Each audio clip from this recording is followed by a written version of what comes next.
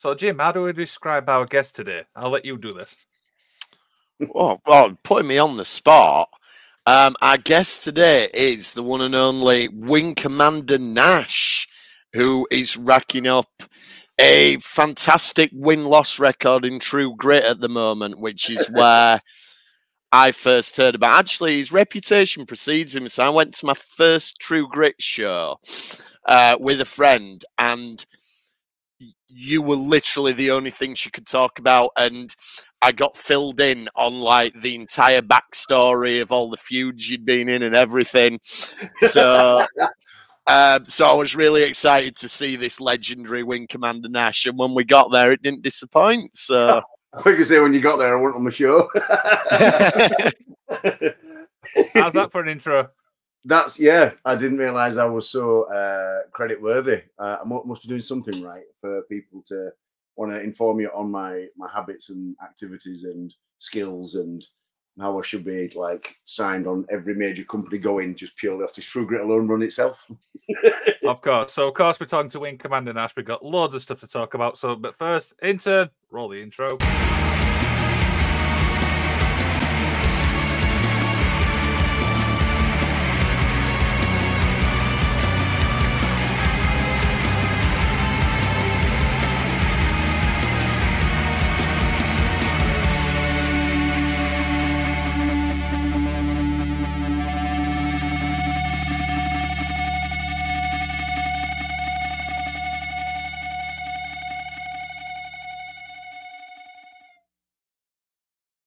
Now, you said before we came on the air, you've been in your little man cave since 7:30 this morning. Just tell everybody about that. I have from 7:30, I'm at the undisclosed location, and I've been a busy boy today. Man, old person. I've just been very busy. I had a bit of freedom at lunchtime, snuck out, and then I had to come back in, and then snuck out again around the time everybody finishes work. And then, being the grown-up that I am, I did some dishes and snuck back in here. Seems to be my running theme where I finish a day of whatever activity is doing. If I'm not wrestling or going to the gym in the evening, nobody wants to do that. You want to go in the morning when it's dead. Yeah, I had the pleasure of doing the dishes again, because anybody think in my house I had like 35 people when you only need to use one pan to cook everything. So yeah, it's been a cabin fever would probably strike it, or shed insanity. Call it what you want. It's my little happy escape place. We're obviously on Thursday, so how's the week been for you, my friend? Good, very good. I bought a website domain. Next stop, billionaire. Mustache, things to do. It's currently a work in progress, so I bought that. My diet has been on point after I fell out with myself, falling out of love with my shape again. I've not had any lager for over a week now, so that's weird. I usually have a nice little drink on a Thursday, but no, there's none required, none in the fridge. The week is good. The week is very good. It's very good, thank you. How about yours? It's been not too bad, usual stuff, working and stuff. Obviously, Friday's rolling around and stuff, but yeah, keeping busy as always. So yeah, we've got a great week. Jim, of course, I mean, when I asked you to do this, you immediately went, yes, absolutely. Oh yeah. I mean, Wing Commander Nash has become a bit of a almost like an urban legend within my like friendship group. I think it's just the sort of out there nature of it. Like, I think it's fair to say that you have a very distinctive persona when you wrestle as Wing Commander Nash. And I think it really lends itself to a lot of imagination, and yeah, you're definitely a talking point whenever I've seen anybody who's seen you for the first time. Good. That's the example. I should be able to arrive, you see me, you want to buy tickets to come back and see me some more. That's my purpose. That's why I'm there for you. That's lovely to hear. So yeah, today's show's obviously about you. We've got loads of stuff to talk about. We say this to everyone. If there's anything we ask which you don't feel comfortable talking about, just say next question, we move on. But a lot of people are open books, but you just got to be careful.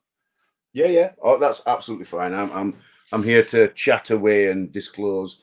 I said a bad word on stream yesterday and nobody caught it and cut it and put it out there on social media, so that's nice.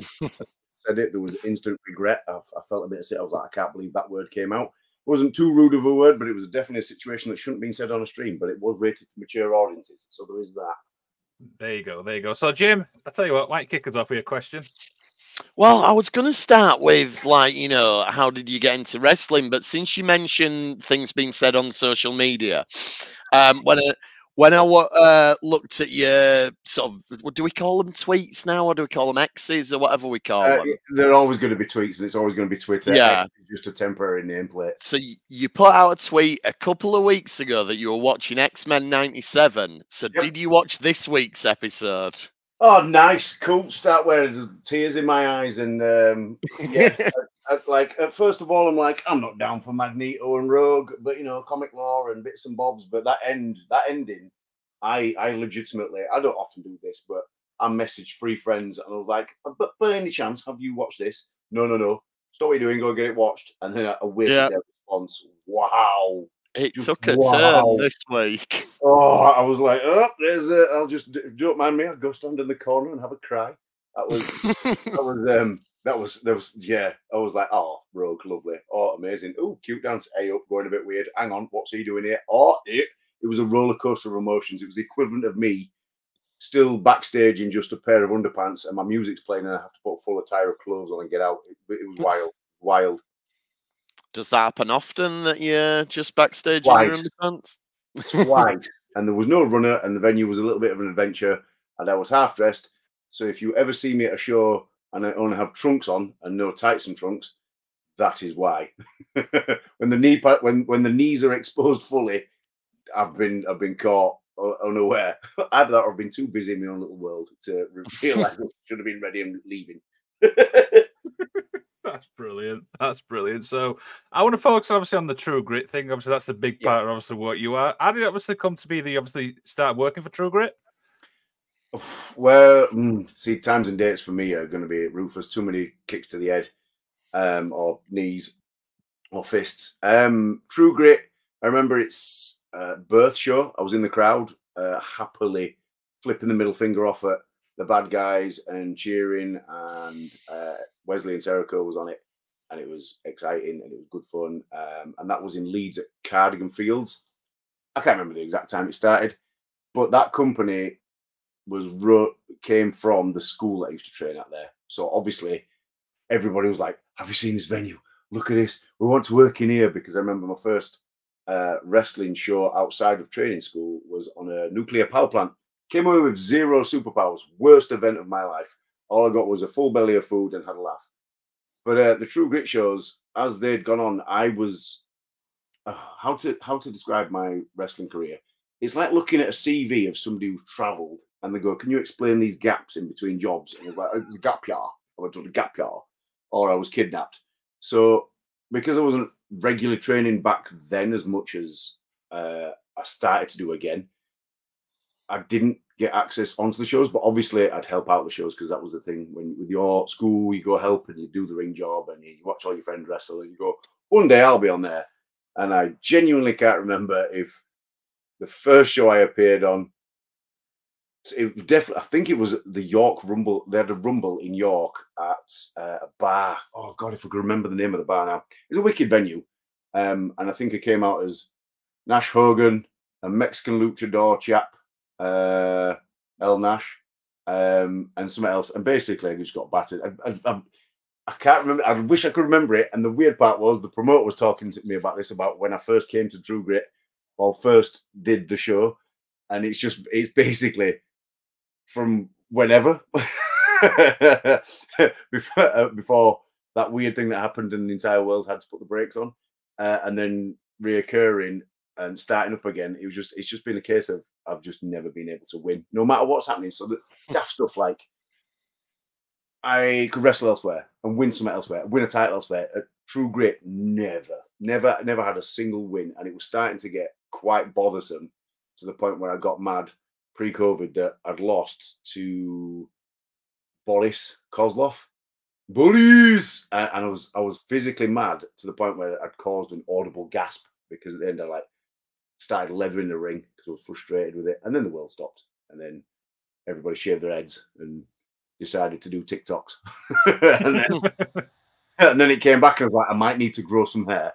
And then, yeah, then just started again. And then it was smaller spots, or more in matches, and then still losing, not coping very well, to ended up having Ace Matthews offer guidance. So far, I think I'm going through the 10 steps of being a professional wrestler by Ace Matthews. I'm not sure he's made this book, but I'm pretty sure that's the way he's going with it. But at the moment, nothing's getting a nice tick on it. It's all getting fat X's. It's just, yeah, it's not the most exciting thing. Like I like seeing my face on a poster was good. It took some years to get that. That's when I knew I'd finally arrived, and I realised I found it when I walked past one in Leeds City Centre, and I had to do a double take, and I went, oh, and I'm pretty sure the people that were queuing before they closed off Leeds City Centre for the roadworks, and there's me looking at me, taking a picture of me in shock and awe, and the person in the car looking at me going, why is he taking the picture of a man on a poster? Because the difference is I have a tash, and the poster don't have a tash. So, so it was good. I think the images that True Grit used for me initially, before the weird sailor's hat one that they started using, Fibbers, that was it. Fibbers in York. That picture was taken in Fibbers in York at the venue backstage, and I asked if I could have some photos cheekily. Wasn't on the show, and I got some photos, and it ended up being those photos being used for True Grit. So it was like, I take photos here. You might see my face as you're scrolling through your roster or your pictures and go, who's that? Oh yeah, that's Nash. So maybe subliminally,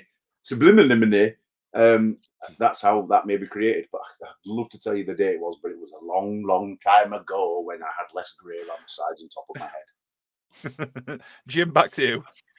Yeah, well, you mentioned there that you've not won a match in True Grit, and as I said in the intro, like, this friend of mine who was sort of talking you up and everything sold it to me as though that was your ongoing storyline. And is it deliberate then in True Grit that, and do you think about, like, because it's building a lot of momentum, this idea that people want to see whether that'll be your win, whichever show it is.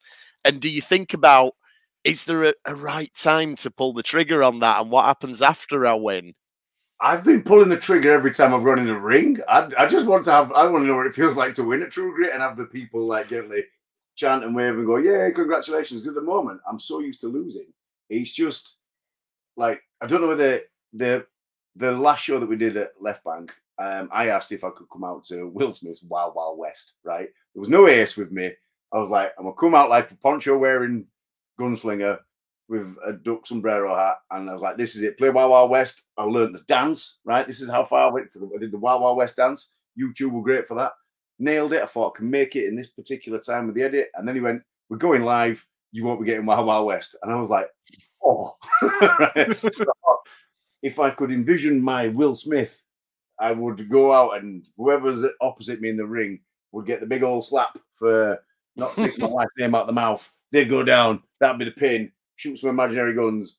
The win's done. I cartwheel out of the building, never to be seen again. Just walk off into the distance and have some Red Dead Redemption music playing as I walk down back into Leeds City Centre from the venue. So, for me, winning wise, I'd genuinely love a win. I think it's wanting it and then getting it. I genuinely have no idea how I'm going to react when it does happen.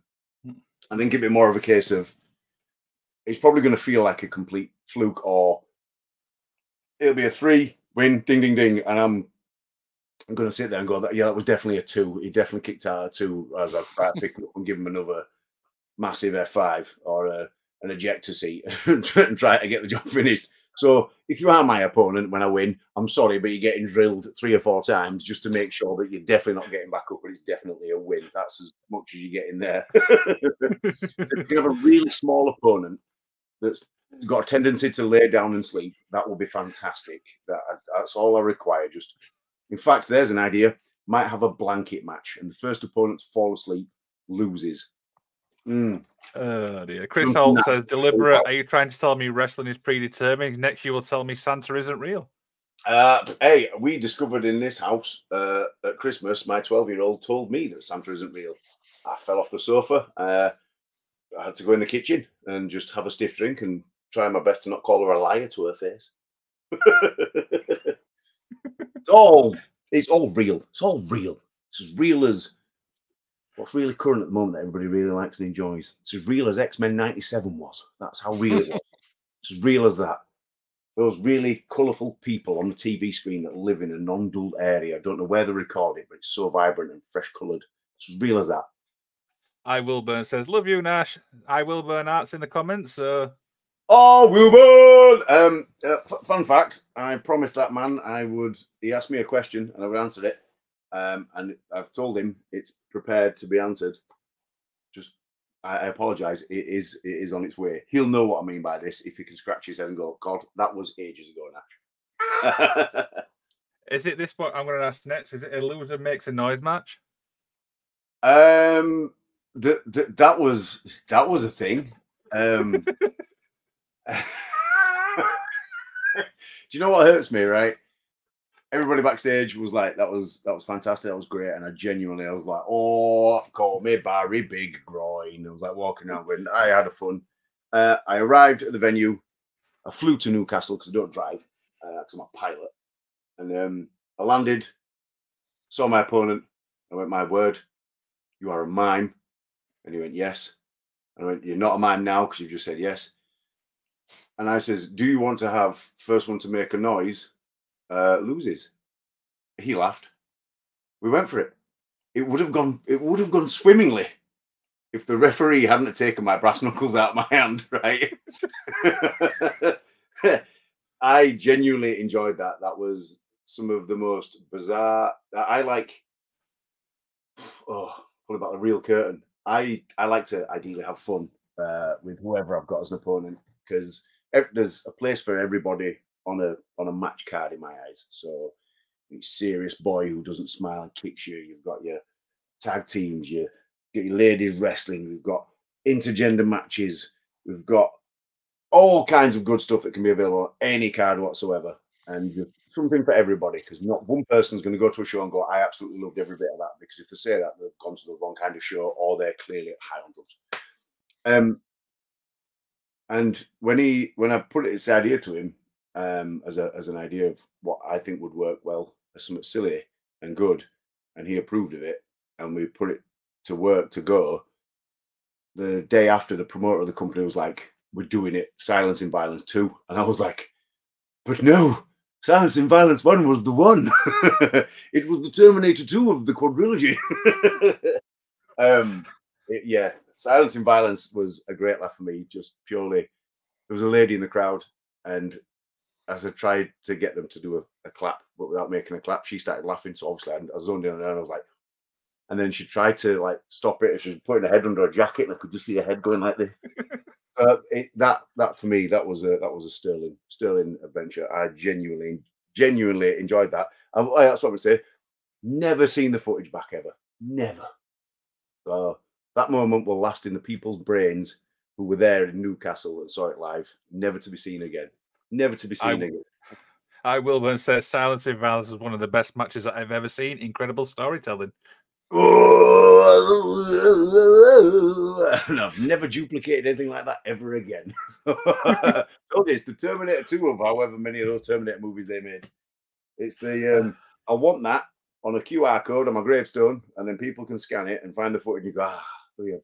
So much to say, but say nothing at all, and that'll be it. That'll be me done. And then Jim, back to you. Well, you mentioned a little bit there about sort of pulling the curtain back, and we had the question using the word predetermined. But sort of in the modern era, I think it's fair to say a lot of fans know what the score is.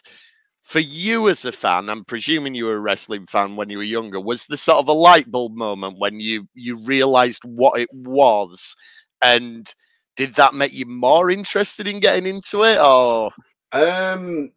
I was 30, one-ish, and I went to a training school, and I took my first bump, and then I was like, that hurt, and then we started going through moves and spots and stuff, whatever, and I found out how the international sequence was created, And then was the only moment that wrestling was ruined for me. I'd seen it done a million times.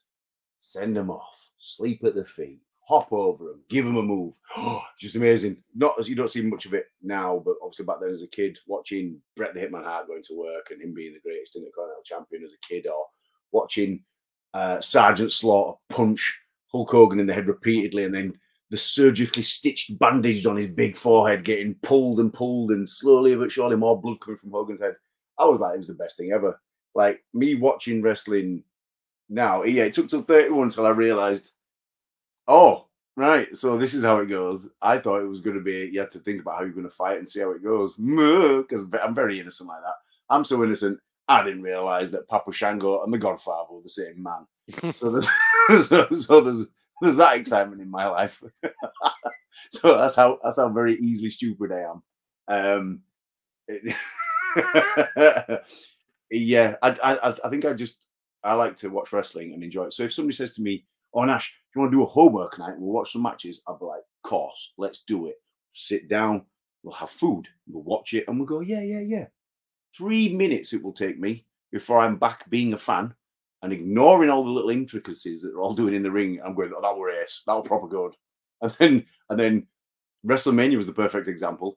I could have been in here watching it, and I could have made as much noise as I wanted, but I didn't. I decided to have it in the house. Sunday night or Sunday morning, Monday morning, sorry, at 4 o'clock in the morning, whatever it was, when the old Cody did the thing, I had to scream without screaming because there were other people in the house. So if there's anybody peeping on me, joke's on you because I made no noise, but I was like, I didn't want to wake nobody, so I was just internally screaming. I was going, and then I went out and bought the game. See, that's how they suck you in, don't they? They just right. The next thing you know, you're popping out shop to grab a copy of 2K24, and then you fight the people that know you at shows online, and you think I better beat them because they'll think I'm stupid, and I get rinsed twice. And I was like, oh, it was that way we're going. I had Ridge Holland versus one of the Profits lads, Montel, Marcus. I've got the name wrong. Sue me. And we had that at WrestleMania 3. But where did I win? As Hulk Hogan versus Ultimate Warrior in NXT 2.0. So don't work for me, brother. It did that time because I won. And then I went as Elite Cody Rhodes versus Bray Wyatt. And for some reason, the triangle button didn't approve of my touch. He was like, I'm all right, mate. We're not having any of this. Montez thought, thank you.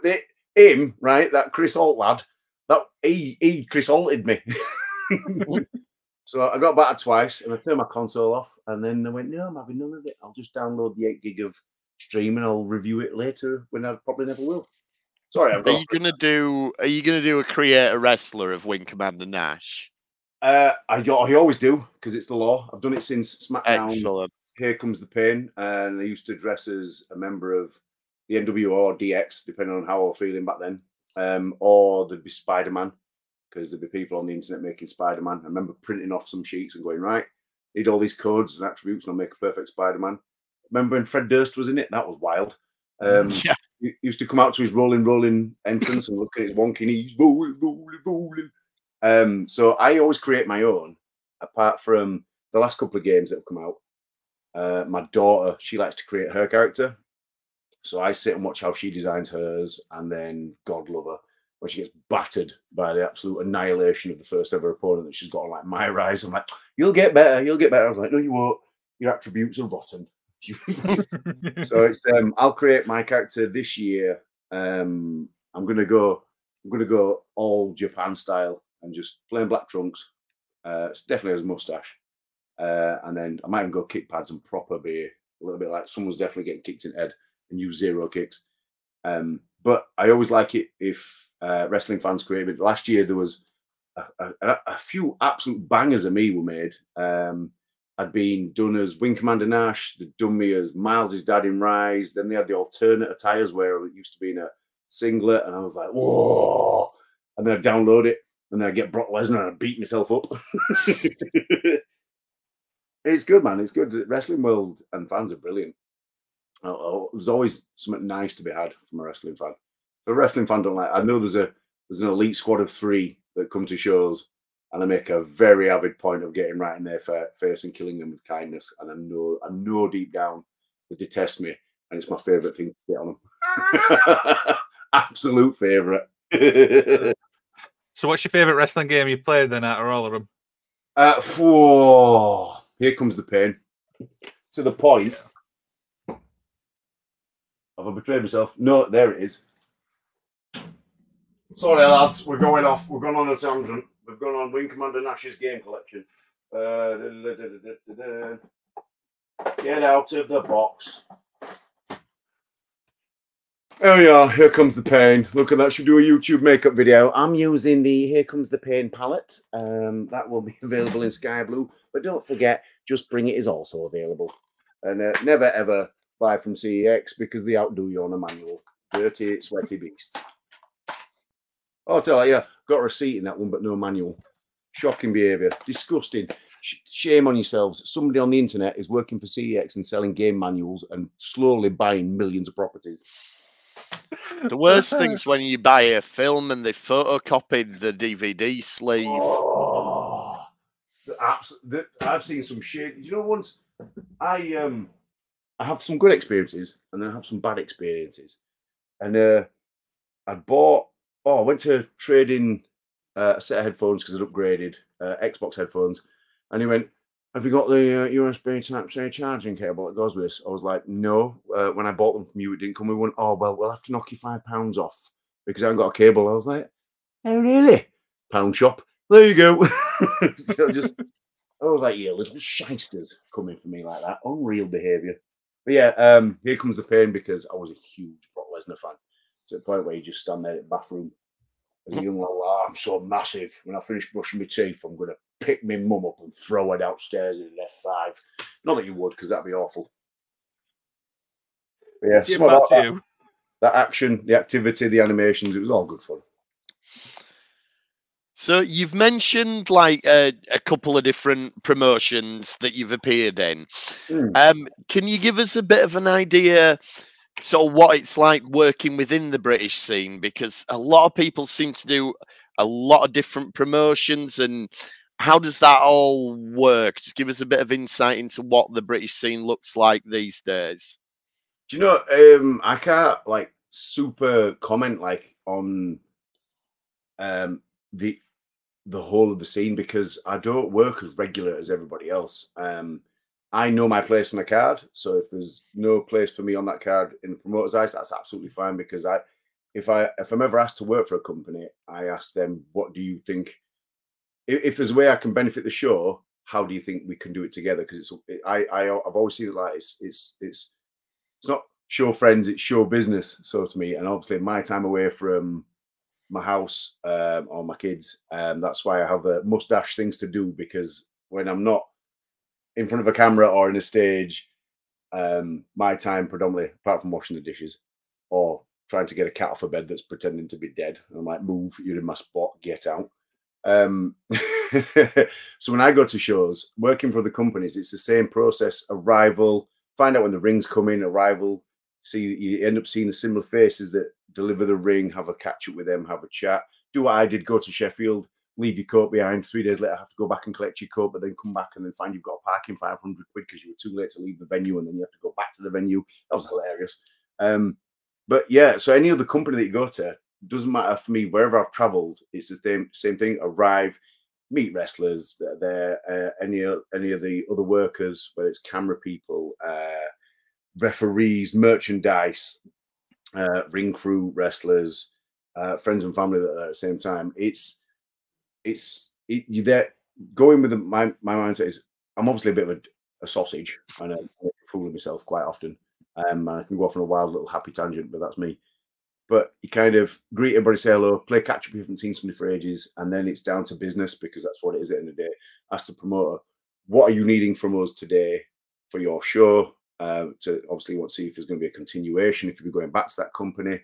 It's making, you want to make sure that the promoter's happy, and that what the promoter wants to put on for you to put on for the paying customers, because at the end of the day, anybody can go viral on a clip, and it's great and it's lovely because you get that admiration. But if Mr. and Mrs. Smith have brought their kid and then their kid's happy because all kids are happy when there's fighting. If their parents are not involved, they're like, I'll go, but can you take him because I can't be bothered going, is that's how I see some parents. Whereas if the parents are enjoying it at the same time, they're not going to have issue paying money to bring their kids back in again, and them and go, oh, here, there's that idiot that comes out, that pretend pilot lad from 50s, and or there's that big meathead with muscles that throws people here, there, and everywhere. So for me, it's the British scene itself. I imagine it's thriving because we've got a lot of activity. There's more than enough ways to watch shows now. More and more companies are starting to stream their product on it. If there isn't already an on-demand service, my TV in here, I looked at my streaming services and I went, I haven't watched that. I'll get rid of that. I'll save $9.99. I had to have like a little cull, and then Sod's Law, something happens and you end up re-signing back in to watch it. But yeah, for my outlook on it is, you're there to do a job. As fun as silly as it is, it's all grand. And then when the ring's away, you can all head home or fly home like I do. But I usually land at a McDonald's, eat an obscene amount of food, and then go home and complain that my stomach don't feel right because I've eaten far too much.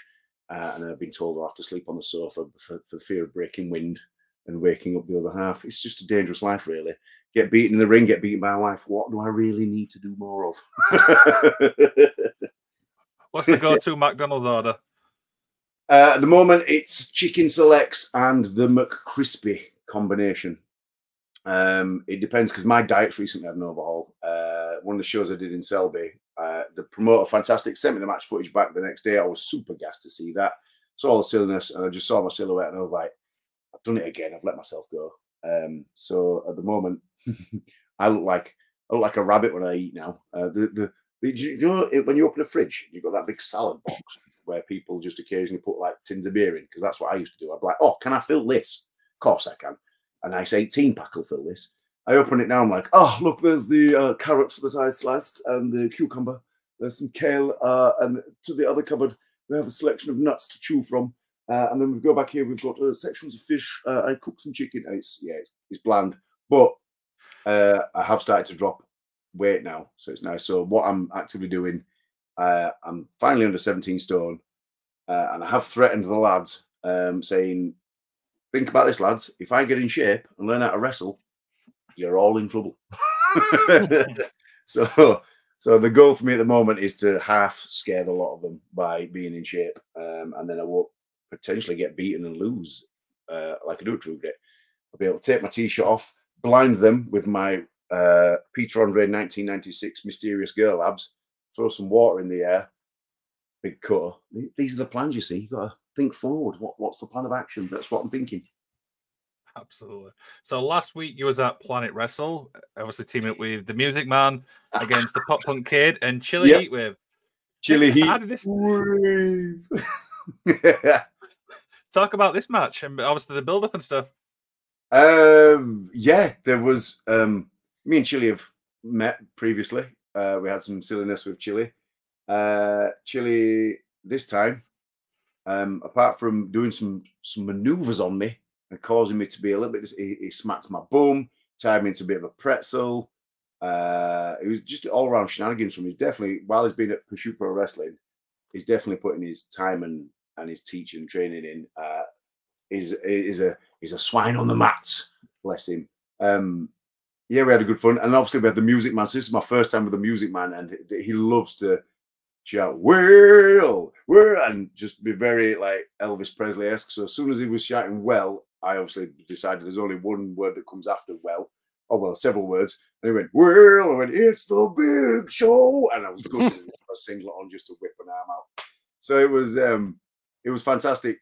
Planet Wrestle is he's just one of my new little favorite family-friendly shows. And then somebody we were putting the ring up, and somebody put some stuff on and went, "Have you seen this?" And lo and behold, there was another poster, and I saw my face on it, and I went, "Hey, there we are." The same graphic from True Grit's Tashless Wing Commander Nash, available on posters in Leeds, and I was like, nobody's gonna recognize that me. Look at that filtering. And yeah, it was nice to see myself still there. So obviously going forward, I'm probably still gonna be on Planet Wrestle, which is great because I love them shows. They are there's like, wrestling is a variety show, and that's what they offer as it should be. A bit of everything for everyone on there. Lots of love for Planet Wrestle. I love any company that wants me to work for them. Lots of love for them. Unless, what's worst case scenario?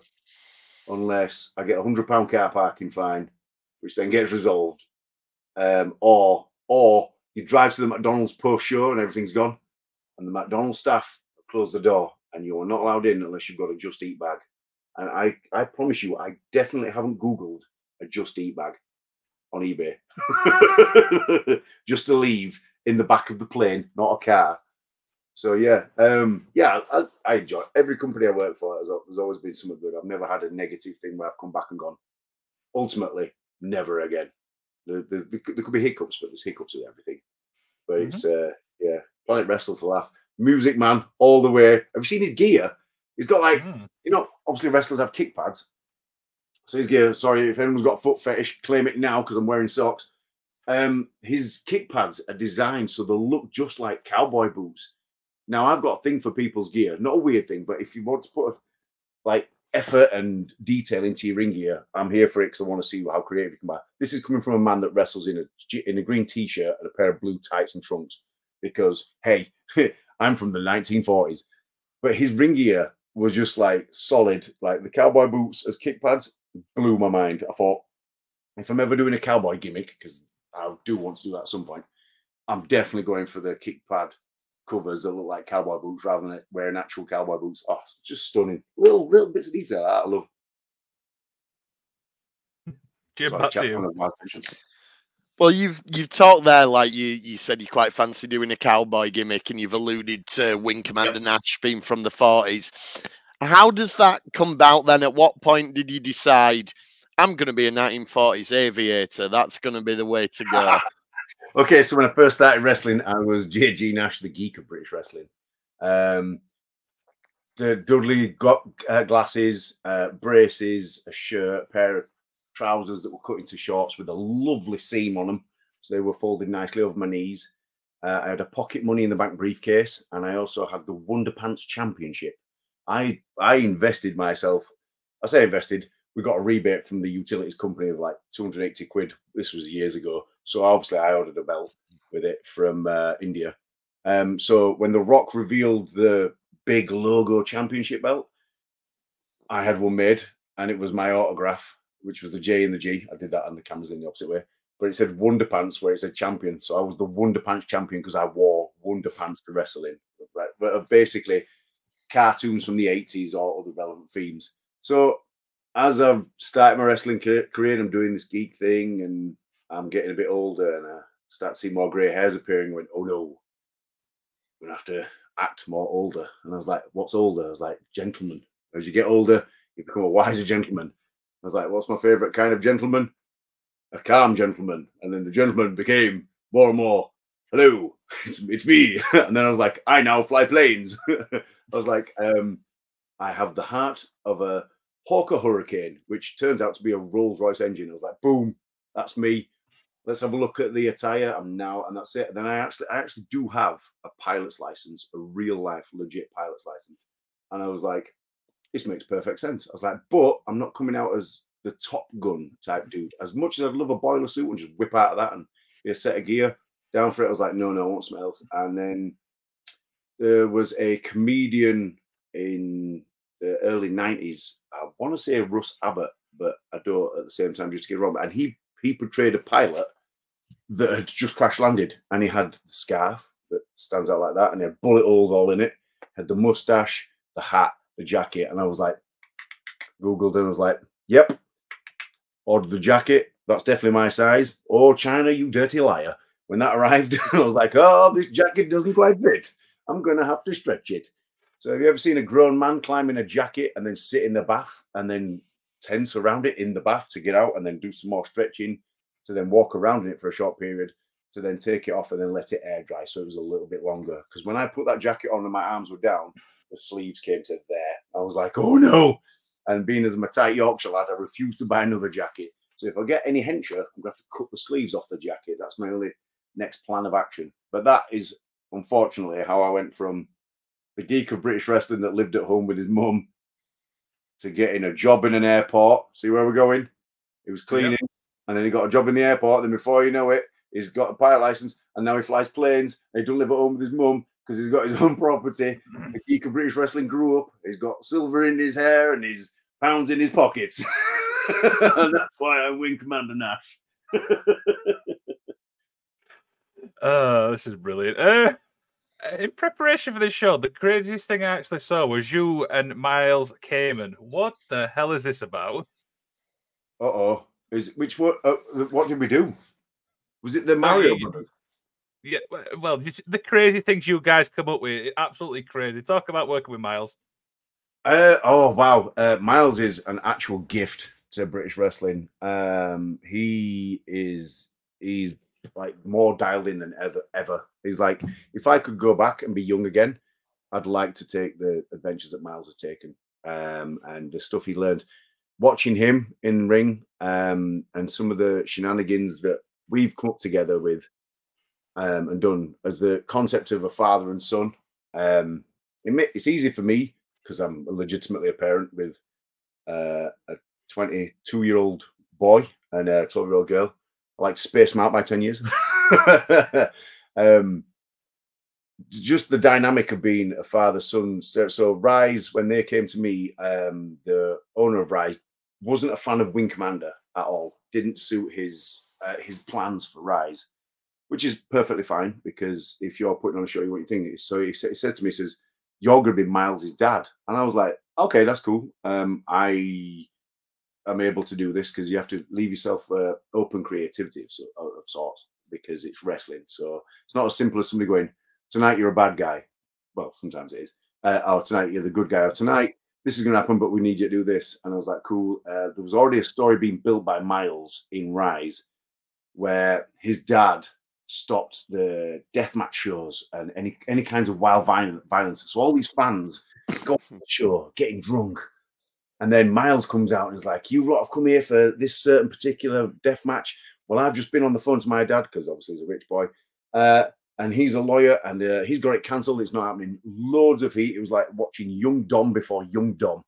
So everyone's booing at him awful. And eventually the arrival of Miles' dad happens at the Rise Rumble, commemorated by a massive silk chair that I've got here by Chair Painted Freaks.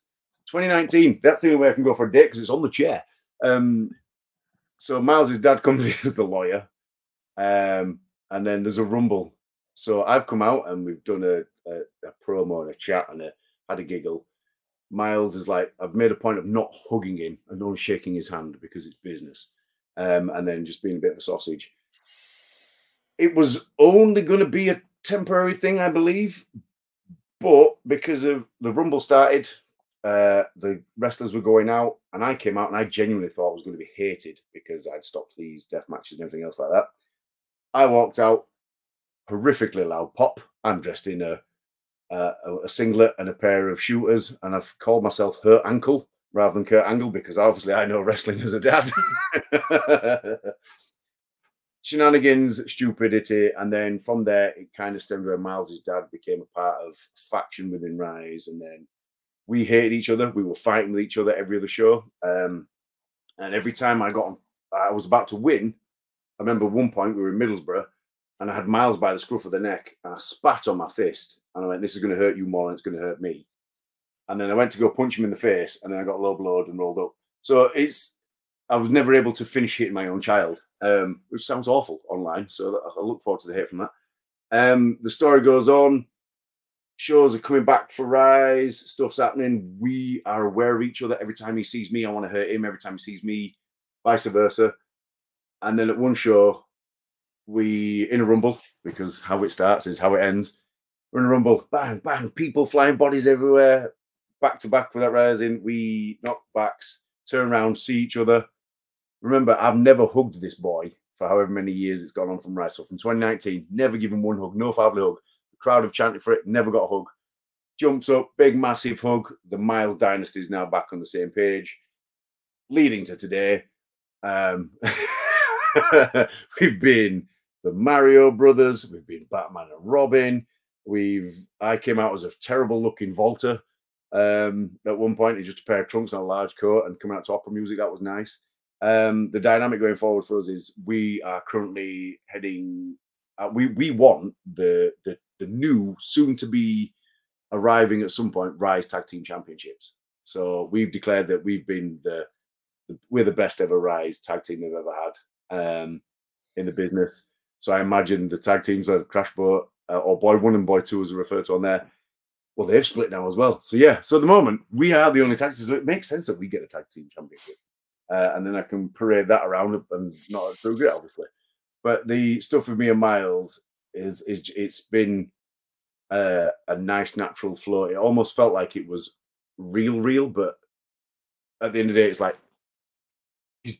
he's my wrestling child, but he's not my child. But the dynamic of us two together, one of his favorite moments in Rise, he won't mind saying this because he reminds me of it quite regularly, is one of the Rumbles.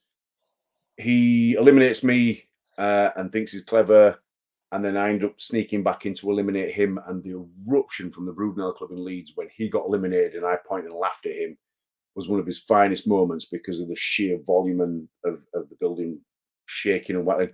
Nash winner title, never. Hey, whoever said that, I used to be a pro wrestling for you tag team champion with JC Thunder, so in your face. So it's, yeah, like the dynamic for me and Miles. We discussed what's happening in May briefly.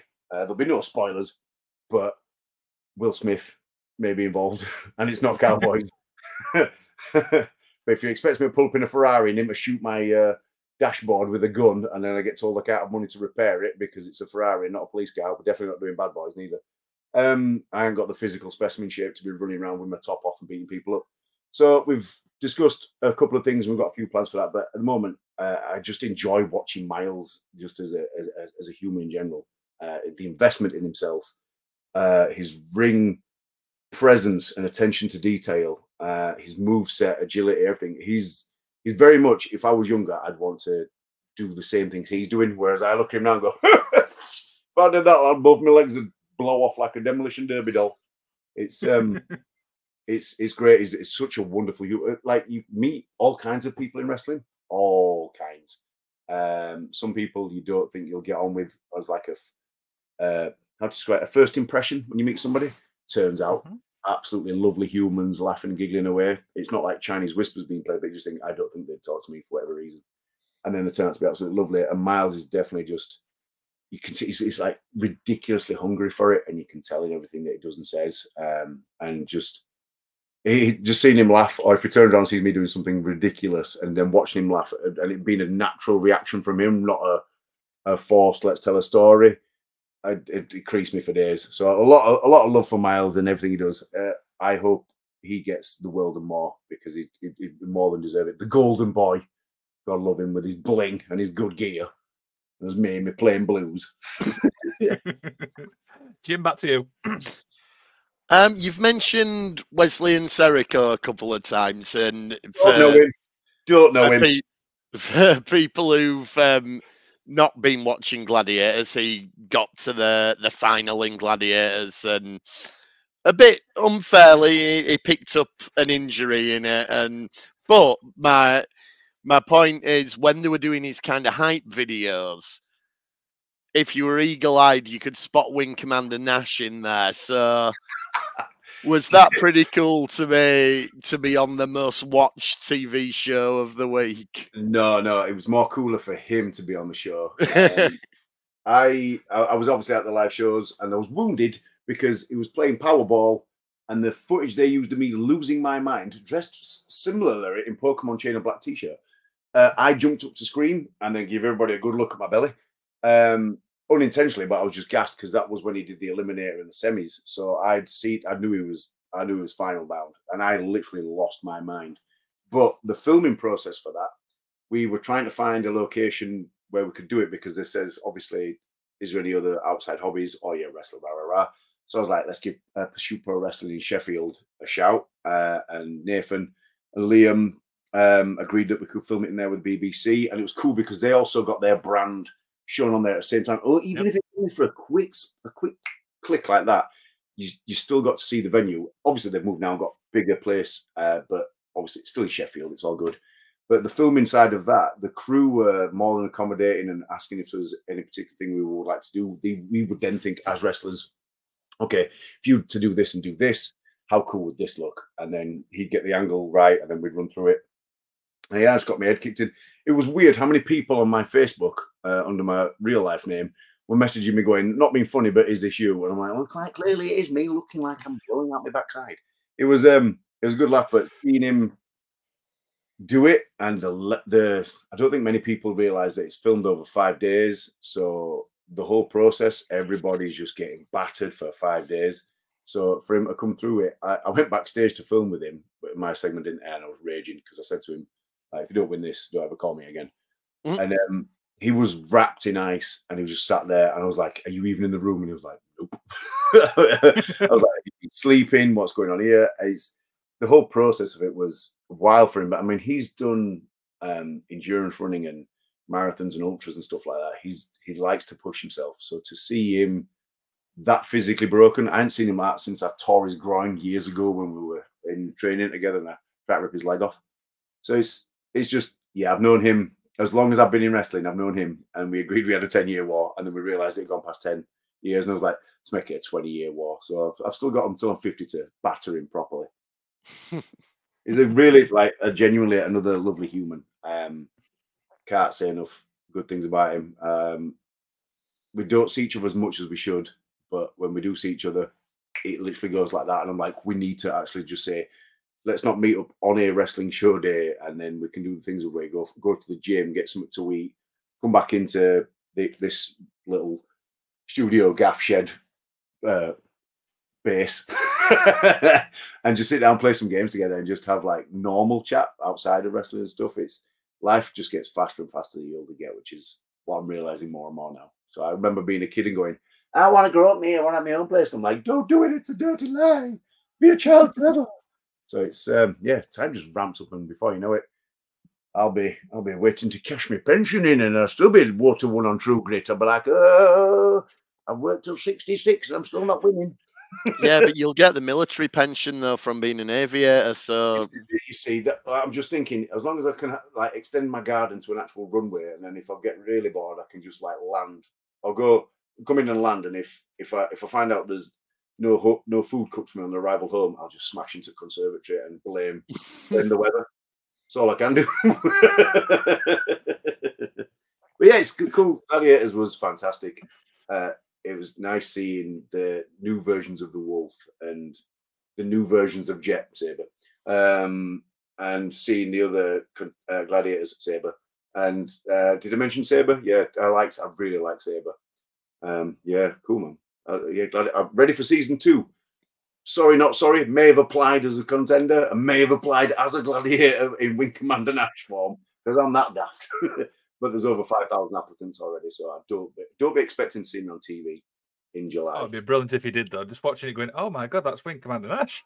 And I can imagine hi, you may remember me from Series 1. I got beaten up by Wesley, the finalist.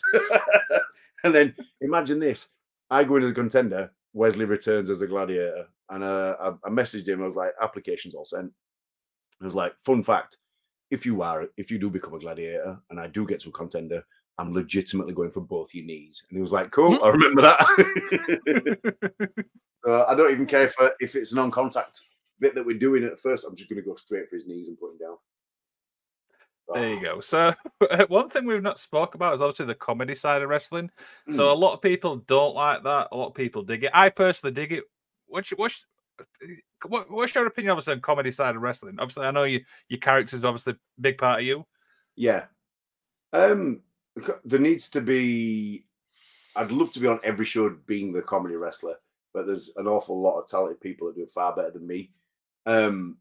I would want that little bit of breakdown before you get something serious to come through. So you want, depending on where you get placed on a card, I've gone on after an almighty all weapons match, which blew the crowd's mind. And I just looked at my opponent and I was like, this is going to be tough, because they were so invested and screamed everything out. For us to come out there, nothing was landing because people were refuel and recharge at that point. And I was like, oh man. So we tried what I thought would go, ended up sinking. For me, for my character and how I treat wrestling, gauge the crowd, depending on when I'm on. see what the crowd are like and what they're reacting to in the first match, because that way you know what they're wanting to see for the rest of the show. So depending on who goes on first, you can get a rough eye of they like this kind of stuff, they don't like this kind of stuff. Right, who's my opponent? Do you mind me making a fool by doing this, this, and this? And they'll either go yes, or they'll go no. If they say no, we'd meet in the middle. Do you remember Theme Park? Where at the game, and then you'd agree on wages, and sometimes the staff will pull their hands back and forth, and you'd be like, "Come on, my PC's red hot, my mouse ball needs cleaning," and then eventually shake hands. It's that with wrestling. So you would try find where I think this would be silly to do, but then if this happens, they get that option to do that, and then you hope for the best. There have been hundreds, not hundreds.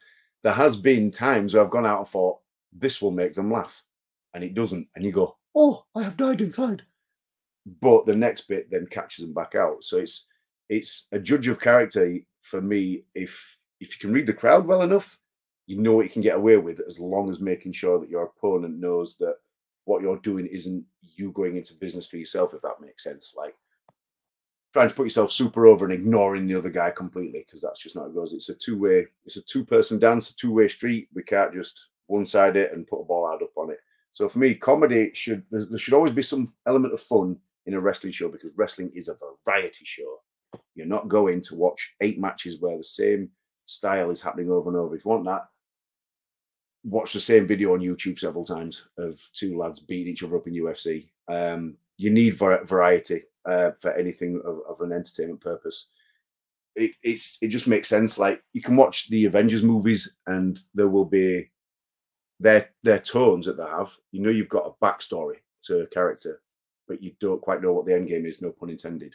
Where it's going to go on this side, but that journey in between, it's not just we're the Avengers. We'll just avenge everything. Bam, bam, bam, bam, bam, bam, bam. Here's the big bad. There's the woo, woo, woo, woo. That to me is the easiest way to describe any wrestling show. I want to see a roller coaster of emotions, where it's someone seething, spitting, and ready to stab somebody, to somebody like in love, to somebody crying because they can't believe that their favorite, that's usually a kid or me, and then just seeing this go, and then when the crowd leave, I want them to go, "Oh, but when this happened and when this happened," rather than, "Oh, do you remember that guy in the black hit the other guy that was in the black?" I'm not saying wearing all black's a bad thing, just saying how a wrestling fan will portray stuff. Say, "What about that guy in the blue pants with the belly and the green t-shirt?" I'm like, "How very dare you?" And then I'll fight them in the car park. It's that there should be elements of everything. So I think with me knowing my place and my abilities and limits, I know what I bring, and then the silliness that comes out there. I'm a character. I'm a gob, rather than, you wouldn't see me in a British rules match. Well, you would, but I'd be losing very quickly. Don't expect to see me in like a shoot on shoot match neither, because I know about 4 holds, and then I just have to slap them around the head and tap out. Not saying I wouldn't be willing to try, but it's yeah. There's a place for comedy as much as there's a place for a tag team match, there's a place for a women's match, there's a place for a multi-man, but not too many multi-men, because too many multi-men creates madness. Your main event vibes for title championships. There we go. Bloop, bloop, bloop. Yeah. Sorry, I keep going on a tangent. I do apologize, chaps. That's absolutely fine. Jim, back to you. Well, you're talking there about like how you have ideas and you run them by, and it's give or take and everything. So Yeah. in the multi-man match at the last True Grit show in York, you did a spot where you brought out the bag, which everybody thought was going to be thumbtacks, but it was actually little squeaky rubber duckies. The thumb quacks. The thumb quacks, that's it. So where did that come from? And was there any pushback from anyone on that idea? No, they'll be fine. I think you'll find a wrestler would much rather take a nasty throw onto some rubber ducks than he would drawing pins. But that was more the Nash boat stuff that's popping off for True Grit now, and ducks that are available to buy at every show. They're now the thumb quacks going forward. So they repeated. So that happened in York. There was ducks everywhere, and then lo and behold, I go through a table. Sucks to be me. And then the following show, Meat Wagon thought they were big and brawly and bad, and they went to go get the chalk that they threw in my face at the start of the show.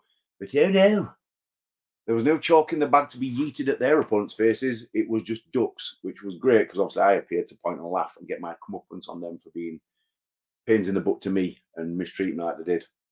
So the thumb quacks are just more from Nash, but I don't know how many duck ranged things we could possibly bring. I've yet to see what's arriving Saturday, so I'm expecting weird and wonderful, and then we'll work out how we will ruin people's lives with ducks. So you mentioned obviously Saturday. Now you're going to be in the corner of obviously Ace Matthews against Rory Coyle. What can we expect? Nash boat, Nash boat, Nash boat. That's all I can suggest or say. Ace is the deathmatch cutie, as he's referring to himself at the same time. Rory Coyle's not exactly known for just putting you in a chin lock. I once took a DDT off Rory that was so wild it threw my shoulder out, and then I was trapped in a cage for 15 minutes of the match. That's stuff. I have a thumb quack on my PC at West Yorkshire 999. I've got a thumb. Where are we? Whoop. Look, there's a real big thumb quack. Look, we'll do it. YouTube. We're going to use the yellow duck palette. This is Quack Turner. He was thrown violently across the venue in Leeds and was found in the back. So the only reason why I know it's Quack Turner is because his jaw is all scratched up. So that's Quack Turner, aka Jack Turner, aka Jiggly Butt, that I once sung to him while he was trying to be really mean to me opposite me in a ring, and it made him laugh, and then he got really angry and then landed on my head. Yeah, so sorry. Yeah, with regard to Saturday, this is definitely more Ace Matthews versus Rory, and then me just being the pretty lady on this. I might as well be the equivalent of a Trish Stratus, a Lita, a Kat, a China. Can't remember any of the girls from current wrestling. I'll be a managerial role, shall we say, as far as I can see, because it's not a 2-on-1. But if there's no DQ, then surely, in Spice Girls terms, the two become one. And then that sounded very suggestive. I apologize, or looked even. It could be a 2-for-1. So at this point, Ace Matthews could arrive on his own. But what happens if Ace wins? Does that technically mean I win, and then that's my win? Or is it Ace's win because we are a team, we are a cohesive unit, we're gelled? Or does Rory batter Ace and batter me? The only way to find out is head to Millthorpe School in York on Saturday and watch True Grit Wrestling live. Wow, that was my promoter's tone. That was awful. Jim, back to you. Well, I was going to see if we could get any more gossip on that match, but we won't do that. You've mentioned video games and gaming and Twitch and things like that. So yeah, you do run a Twitch channel. Are you a big gamer? What games are you playing at the moment? I'm a huge gamer. I believe that having a personal interest and hobby outside of work, or any work in any form, having your own personal interest and hobby is a great thing to have, whether it be collecting bottles of Prime, playing games, stamps, models, building Gundams. And if you have a personal interest that you love and enjoy doing the most, do it, because that's what makes you happy. You put on earth, you work for your money. Some of your money gets taken back taxman, and then you can't spend all that money because taxman's got it. So your time, that's your time to do, enjoy your favorite thing that you like doing most. So I applaud anybody and everybody that has a thing that's their special thing that they want to do. I have no rules to what it is that person does. Unless you're me, because I've got controllers of my favorite formats that have been decabled. There's some 64 controllers on the wall. I have some NES zappers and a Super Scope wall mounted. So if the zombie apocalypse happens, kick the door open, point one of them at it, pow pow. In my mind, I've blown the reds off. In reality, I've been eaten. But for gaming, for me, I unfortunately sit under the realm of, this is shiny. I've just taken out its wrapper. Play it for 10 minutes and I'll go in cupboard. 3 months later, I remember playing this. I'll put it back in. And then I don't remember where I was in this game. It's too confusing. I'll take it out and play the other game I was playing. I'm a very big fan of stop-start gaming, which shouldn't be the case. But currently, I finished Final Fantasy Remake. Really enjoyed that. I was late to finishing it because obviously I knew Rebirth was coming. I have Rebirth. I haven't installed it. I have Crisis. Is Crisis Core the little mini one that was out for like 20 to 40 hours of gameplay in it that I need to play before I play Rebirth? And I'm like, oh, but I need to make time for that. But 2K24 is now here, but also Helldivers. But while we're on the subject of Helldivers, there's another game that I bought that's under there. So I want to play that RoboCop. That took some time in my life. I'll never get back. Don't stream Alien something or other where if you make noise, the baddies can see you, because I found out that your viewers will just redeem really loud noises and then you get shot and die. So that's been a learning curve. But yeah, so I'm a huge Nintendo fan.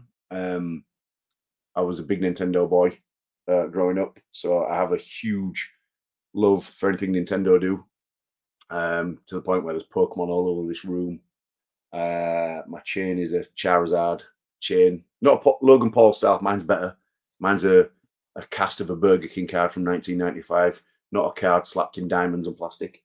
Yeah, God of War was a fantastic event. I streamed God of War Ragnarok DLC, and the lovely moment where Kratos looks at himself young on screen and nobody redeemed anything stupid. So it's quite a nice moment for me to just sit and watch that, because I'd grown up with the franchise and saw him as a ragey beast into an old man with a beard and just aging and just being a dad. So that was a very touching moment to share with people that are spending their time watching you play games at the same time. So it is like a nice little safe space, because the people that are watching you have interests in games at the same time, unless they watch me fail. And I played Fortnite last night because I thought, why not? And I got shot several times, to be greeted by lots of fart noises and fail noises and people redeeming clips, abusing me in a nice, polite manner. I was like, my cadets, as I occasionally refer to them, are brilliant. So my personal time doing a stream, just twice a week, nothing massive, but those few hours, I find out how their weeks are, and then we have a giggle with them that can throw stuff at me. So it's nice. It's like you can see me at a show, but you only see me between my music, or if you see me after the show and I'm putting the ring away. Whereas in here, you can talk to me, and we can chat and have a laugh, and there's different stuff. Unless you redeem 90-second music videos and get me DMCA'd, and then I have to send a lawyer out your house to rearrange your windows. It's it's good. So games wise, I can't put a finger on the pulse of it, but there is so many. Oh, like because obviously Tekken 8 comes out, but then you get beaten up a few times, you no longer want to play Tekken 8. Street Fighter, do you remember that? That came out, Street Fighter 6. I can't remember where I put that. So it's odd, like you can't see on camera, but there's a cabinet here and it's got all the consoles in it. So if I want to go retro, where in my eyes, it's PS2, still brand new that. Can play stuff like that. And obviously the Switch, me and my daughter enjoy playing Mario Kart. I take great pleasure in thrashing her, because I believe that if you can't win and you're a sore loser, you need to adjust your life. Your mental state needs correcting. To which then he goes and tells her mum, and then I get stared at and I have to apologise and then put on automatic lane discipline and auto accelerate. And I'm like, come on, you're 12. Surely you can hold the bone. That's brilliant. So what was the question I Wilburn asked you?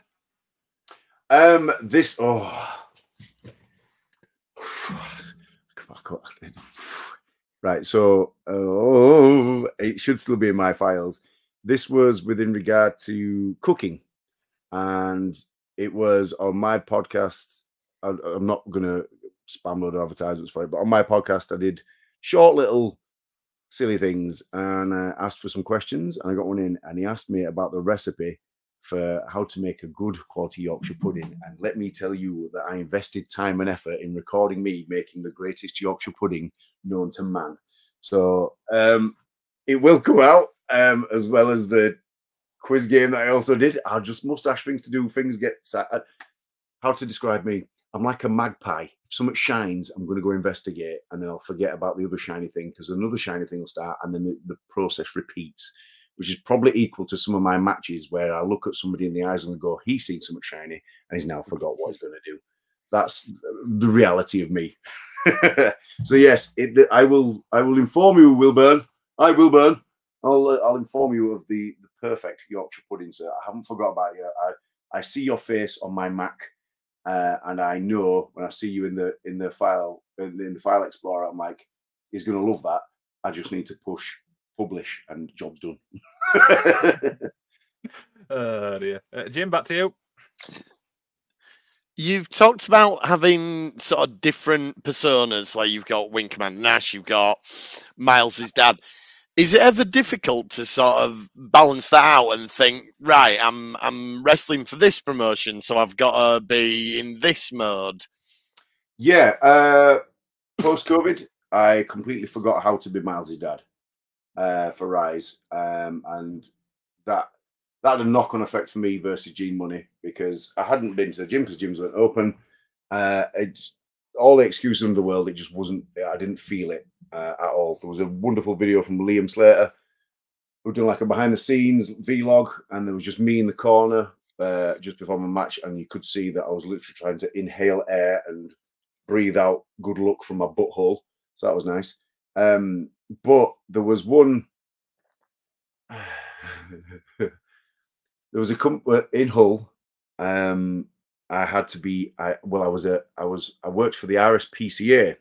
Now the story was, Rory Coyle wanted to fight with fight a bear, and he couldn't fight the bear because the bear's friend wanted to fight him instead.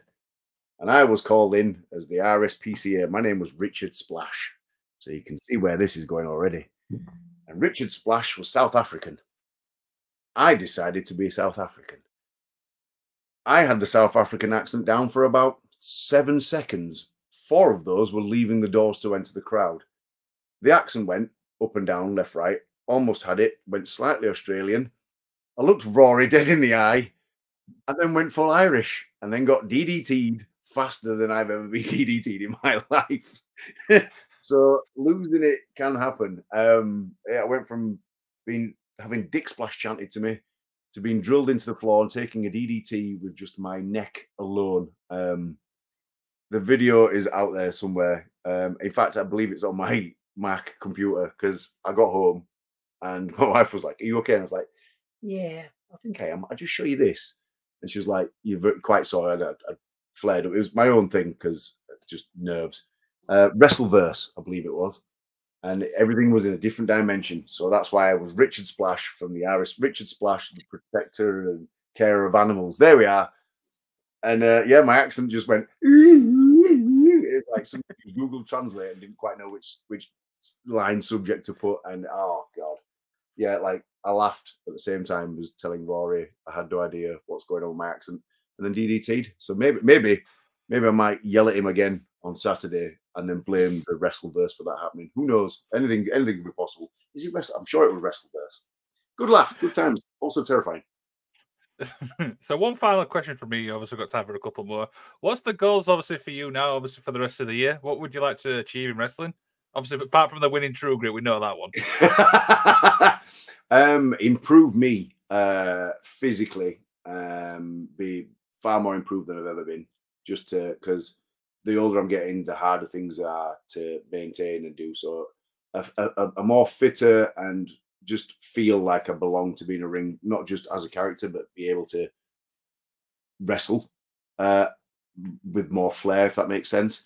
So physical for me, just being in far better shape. And I would love to do an 8x10 where I've got no t-shirt on and I just look like somebody wants to slide in my DMs and tell me how attractive I look. Fun fact, I have a message from a chap, I won't mention his name, but it's really, really old. And he says he finds me outrageously sexy. And I've never deleted it because if I'm ever feeling down, I'll just look at that and go, it's been 6 years, but I wonder if he still feels this way. So yeah, physical, to look like a physical specimen. Other goals. I'm more than happy to work at other companies and be wing commander on there. Miles's dad's like official Rise's own product. Nash Boat is property of True Grit, I believe. So don't think you'll be seeing us as a tag team under Nash, but elsewhere. But yeah, I suppose it doesn't hurt to be on other shows to get more eyes on you. Yeah, I just more of the same from me. Bring stupidity, have fun, make a child's dad laugh and go, hey mate, I don't like wrestling, but I proper love you. Let me buy you a pint, and I have to politely decline. It's just yes, more of the same from me. I do limited dates from my good self, but just enjoy them as they are, and just have more fun in wrestling and just enjoy what it is. Like at some point, I won't be able to do this, and as soon as my knees go, what you doing? That'll be the point, and then I'll be streaming 6 days a week. Jim, we've got time for one final question, mate. Yeah, well, if it's final question, then can we take it right back to the start? So you're talking there about, you know, when the knees have gone, Right, that's when it ends. Get me counselling position. Right, go for it. But like when you do those aptitude tests at school and they tell you what career you're going to have, I don't think professional wrestler ever tends to come up on them. So how does that happen? When does that idea come into your head that I'm going to be a professional wrestler? Okay. Fun fact: when I took that test at school, it said I was either going to be a stuntman or a bin man. So there's half of it. I was like, cool, stuntman. I was like, ooh, a bin man. The honest part of it, when my daughter was born, my wife said to me, she went, do you want to take up a hobby rather than just working and then coming home and newborn and stuff like that? I was like, are you sure? She was like, yeah, go for it. And obviously I made a point of watching Raw and SmackDown way before NXT arrived. And she knew I was interested in it. We'd have WrestleMania parties at the house and stuff. And yeah, as my daughter was born, she went, do you want to try it? And then that's when I decided. I think I bounced around the country quite a bit with growing up. And living in different locations, and I wasn't really interested in anything else. It was either about work or just being selfish and drinking till all hours and everything else, just being the opposite side of where I wanted to be in reality of it all. So when she says you want to take a hobby of some kind or go do something and just like do a class, I dialed it up and it went a bit intense because I started at one wrestling school and enjoyed it. And then before you know it, doing it 3 times a week there. Then I was going to another couple of schools. And then it all fell in and things were starting to feel nice as a new person in British wrestling. And I'll never forget coming home and all the lights being off. And I just traveled back from Preston, from PCW school. And walked into the lounge, turned the light on, and my wife was sat in a chair. And I was like, oh my God. And she was like, we need to talk because you're literally away all weekend and you're training most times, and the hobby had basically escalated and gone over. So I'd gone from doing nothing to then diving in really deep, but then not having much to show from all the time away and travel and stuff. So it got dialed back, and then that's where we found the happy medium that when I get a booking, it goes into the calendar, obviously, and then the calendar is then we look at it and go, no, because we're here doing this. Yes, no, and we all agree. So the house calendar knows where we all are at the same time. So that's why I, not in a cocky way, because I can't be that way, but the pick and choose begins because I can't promise too far ahead because schools like to have 6 weeks off and then more weeks and additional weeks and times that will be covered for that. So we try to find a happy balance of it all to make it all sit and relax. But yeah, it all literally started.